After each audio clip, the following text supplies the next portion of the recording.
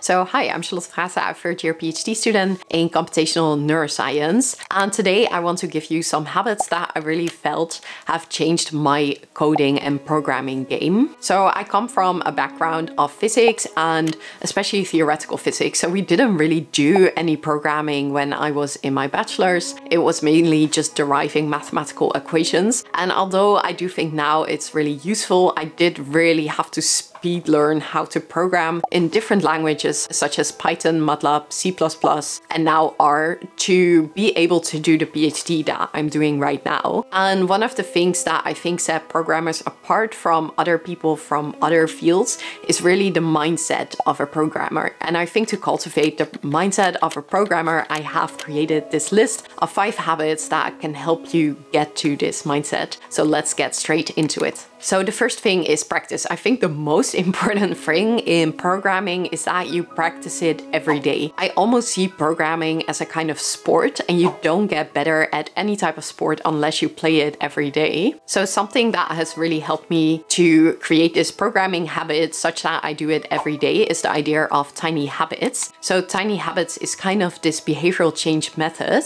that places emphasis on beginning with modest and doable goals that may be quickly incorporated into a person's daily routine. The concept is that if these tiny behaviors are constantly carried out, they will eventually result in the development of larger, more significant habits over time. This strategy is founded on the idea that making tiny, gradual improvements over time can be more sustainable than trying to make massive, abrupt changes all at once. So I think the idea of creating a tiny habit and creating a programming tiny habit is really valuable. So to be able to do this, the first thing you have to do is start small. So instead of thinking about coding as this massive task that you have to achieve all at once, try to choose one tiny task that you could do every day. So for example, that's or creating a tiny programming assignment. For example, if you're following 100 days of Python code, I think every day they have a tiny assignment that you could achieve every day. Or for example, by reading a little bit on Stack Overflow or improving one part of your programming skills,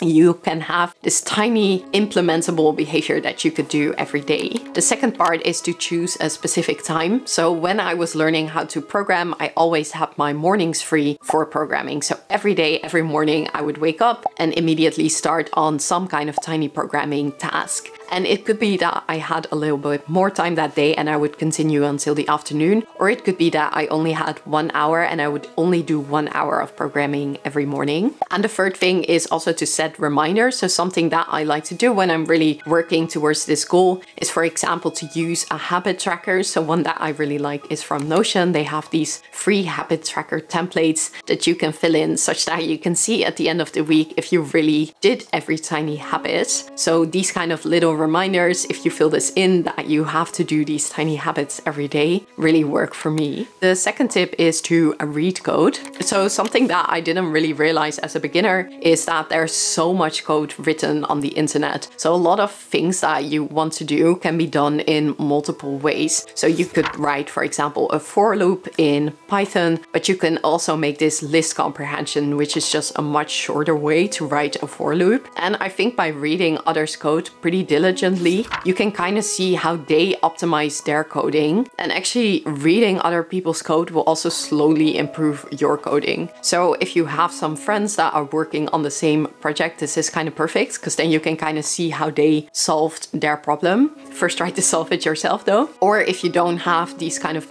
people in your environment, there are also websites online that you can see how other people solved their coding problems. The third thing, which I wish I had done a little bit earlier during my bachelor's program and also my master's, is the idea of peer programming. So peer programming is really that you work in tandem on the same assignment. And I know this is quite common in companies, but I'm not really sure if they already do this at university. But during my PhD, for example, right now, I'm working together with one good friend of mine on the same project and we sometimes peer program. And I would say she's a lot better of a programmer than I am, because she has just been programming for so much longer. And if you program together with someone in tandem, it is a little bit stressful, but it also increases your skills by tenfold, just because they can correct you immediately when you make a mistake, and they can also see the way you write certain code and give you, for example, some suggestions. So if you have the possibility to program at the university you're at, I would definitely try to look into that. So my fourth thing is to read the latest news. I think right now in programming, there's so many new technologies coming up. So for example, programming together with AI, where AI writes part of your code, is something that's really big and coming. It's already been used,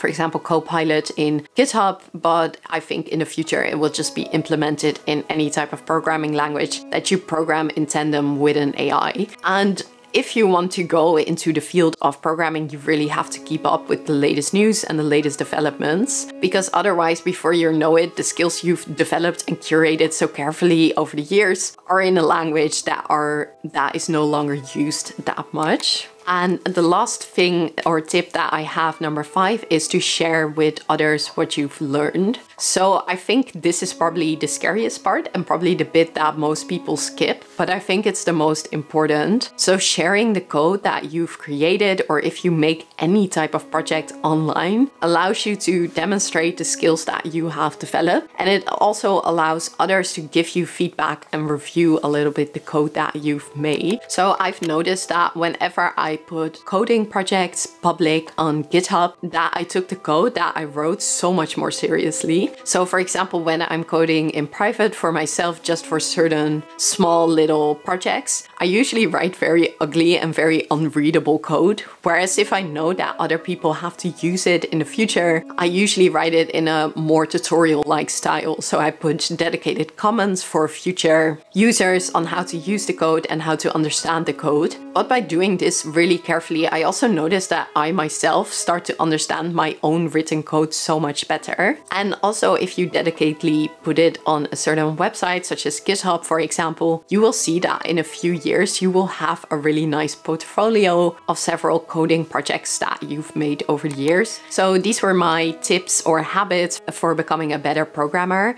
And I'm really curious, if you're a programmer yourself, how you have learned it over the years, what kind of tips or habits you have developed over the years, and if you have any skills or resources you would like to share. So please put it down in the comments below, and otherwise see you next week. Bye!